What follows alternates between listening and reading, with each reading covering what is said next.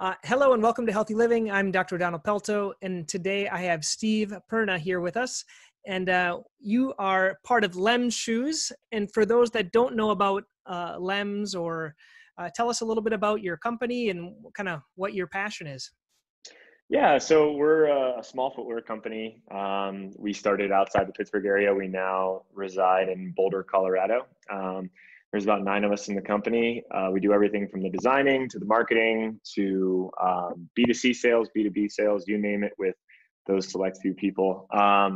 We started back in 2011 when the barefoot movement, the barefoot running, I don't know if many people have read the Born to Run book, but that's kind of what sparked the influence for Andrew Rademacher to start the company. At that time, Andrew was designing shoes, just drawing them up in his room. He worked at a Starbucks, and across the street was a New Balance store. So he was making money from the Starbucks while at the same time learning about shoe fitting and things of that nature. So he would take all that knowledge and just bring it home and draw up shoes. And then finally in 2011, he started the company, and we've been taking off ever since. So Wow. Yeah. It's So comparing this shoe, I know there's no comparison. There's different types of shoes that are out there, and this is more of a, what do you call it, an anatomic or minimalist, or what word do you guys use? Yeah, so minimalist and barefoot, those can be hot button words. They were kind of big a few years ago, but anatomically correct is where we would kind of fall. We do have 2 separate lines. There's the Origin series, which is what we started with. We started with the Primal shoe. It's foot shaped, it's flat, it's flexible. So you might hear terms like zero drop thrown around at these days. Ultra coined the term. A lot of people, when they think of barefoot shoes, they think of like the Vibram 5 fingers and things of that nature. So during that time of Andrew drawing the shoes, there was a big fight over the running market, which is why you see a lot of the barefoot styled shoes that are in the running. And so we just kind of went after the casual market. We figured if you're conscious of what you're wearing 1 hour a day while you're running, then you should be more conscious of what you're wearing the other 16, 15 hours of the day.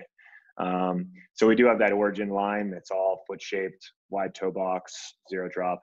And then we have another series that we decided to come out with when we came to Colorado, and that's just lower heel drop for light hikers. They do have midsoles and things of that nature. So there are some differences between the 2 lines, but they're built for different purposes. Okay, and afterwards we can put in some pictures here. I'll ask you to send me some pictures. We'll throw them in so people can see the difference Cool. in the types of shoes.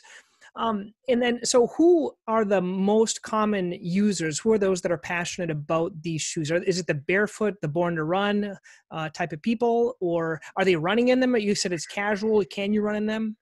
Yeah. So, back when it was Andrew and I would field a lot of customer service questions where people would write and ask if they could be used for this or used for that. So a lot of times I would just take it upon myself to just try and see if they did work. So we have a Boulder boot. I took it out on a backpacking trip. Sure. Yeah, you can definitely backpack in it. One of the things that we do say is that if you're not acclimated to minimalist footwear, then it's always best to kind of transition. As the old adage goes, you wouldn't want to, hop in the ring with Ali and expect the box, right? So you kind of want to build up those muscles and the infrastructure in the foot, and then get your way to the minimalist footwear. Because we do get a lot of customers that say, oh, my feet are aching, they're a little bit painful. It's just, that's something that you have to transition into. But to answer your question, yes, you can run in the Primal too. You can definitely run in them. We just don't advertise it as such.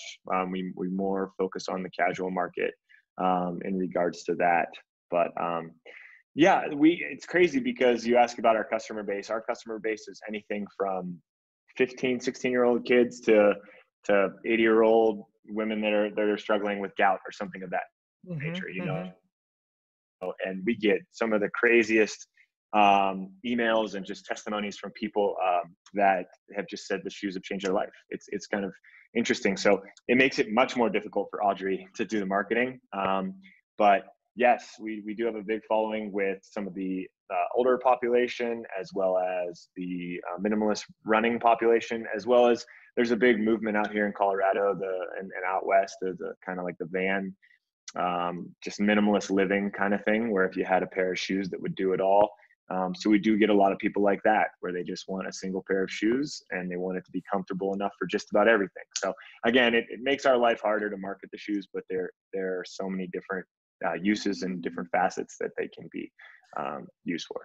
Yeah, I don't think we mentioned before, if you want to learn more, is there a website, a best place to learn about them, buy them? Can you do it at the Yeah, same website? definitely. Lemshoes.com is where we provide all the information.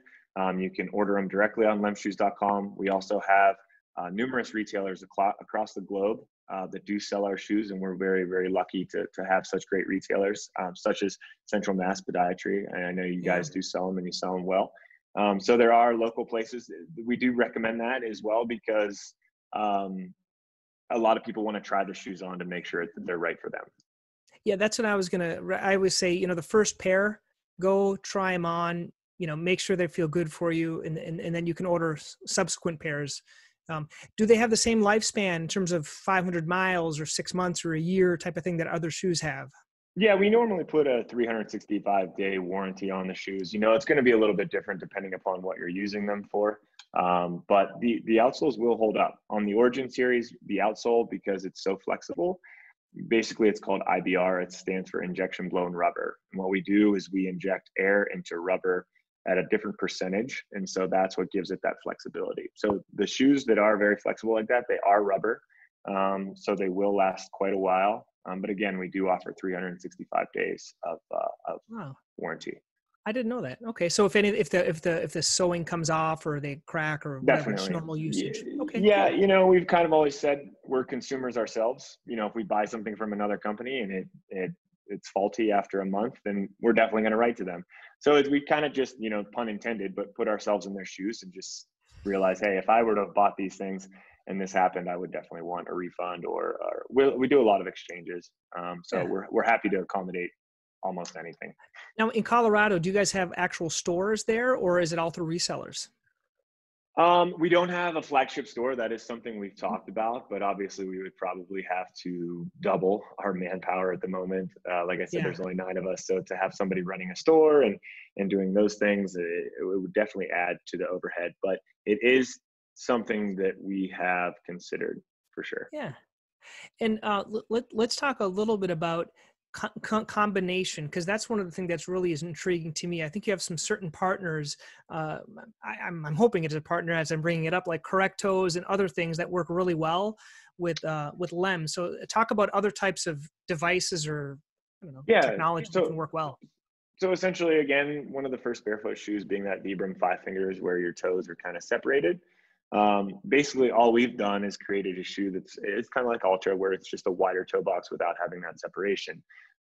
We have worked with Dr. Ray McClanahan out in Portland since the beginning. He's amazing. His team's great, but they have manufactured products. Some people might know them as like Yoga Toes. There's different companies out there now, but Dr. Ray was definitely one of the first with these.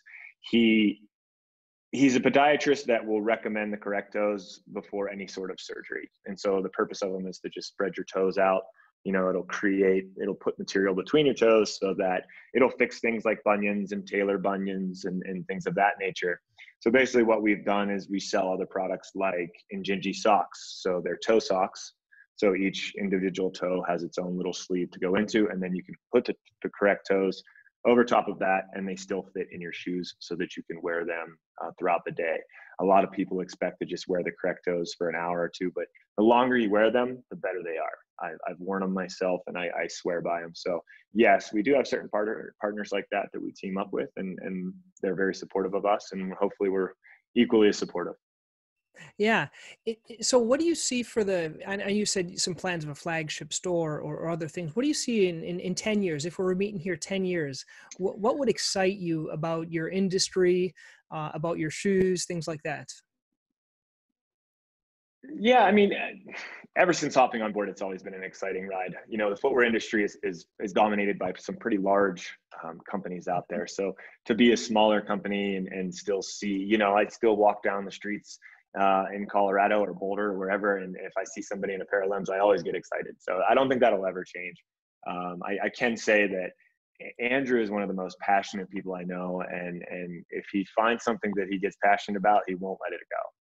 And so we've kind of seeded ourselves in the outdoor industry. We are now featured in stores like REI and things like that. So we're starting to get more in the face of the consumer, and people are starting to recognize us more. We do have some big plans of really taking that fit, feel, and function and implementing it into other facets of the outdoor industry. So a lot of times you see these big clunky hiking boots. We want to change that. And we don't necessarily see them as the healthiest option, but we want to take the features from those boots and make them a little bit more foot healthy. So there are some things that I'm pretty excited about, but at the same time, it's good to stay focused on the day-to-day and make sure we get to that point. I think that's clear. I think a lot of times we whatever business you're in, you kind of get bored with your business, but no one else's. It's the first time there may be a lot of people here in Worcester that are listening to this about Lem shoes and what's Lem or what's minimalist or what's zero drop. Let's go over, as we kind of finish up here, some of the terminology. I know Lems, does it stand for anything? Well, it's funny. We started out back in the day as STEM footwear. So a lot of people would email in and say, hey, my stems. We, at that time, after about a year in business or so, we received a cease and desist from Nordstrom's, big Nordstrom's, and saying that they have a female nightgown line called STEM. So we had to change the name. It was kind of an abrupt changing, but we changed it to Lemming, Lemming.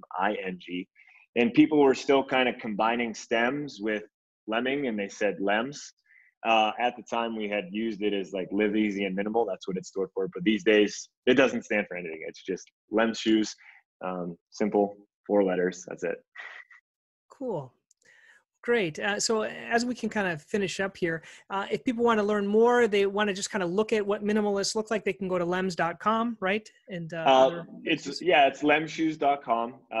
We have a pretty big blog presence. So head over to the blog if you have any questions or things like that. It'll explain the differences between the shoes and the makes and the models.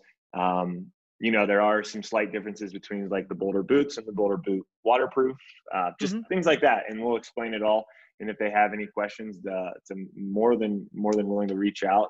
We have a phone number, a contact number, as well as an email on there. You'll get one of the, 5 or 6 people in this office to respond to you. Hopefully, no, I should say that, but yes. Cool. Well, thank you so much for your time. This is Steve Perna from Lemming Shoes, and I appreciate your time. Thanks so much. I appreciate it, Don. You have a great day. Thanks. Hey guys, thank you for watching Healthy Living. You're going to find a few links here I'd like you to click. One is to subscribe to this channel on YouTube.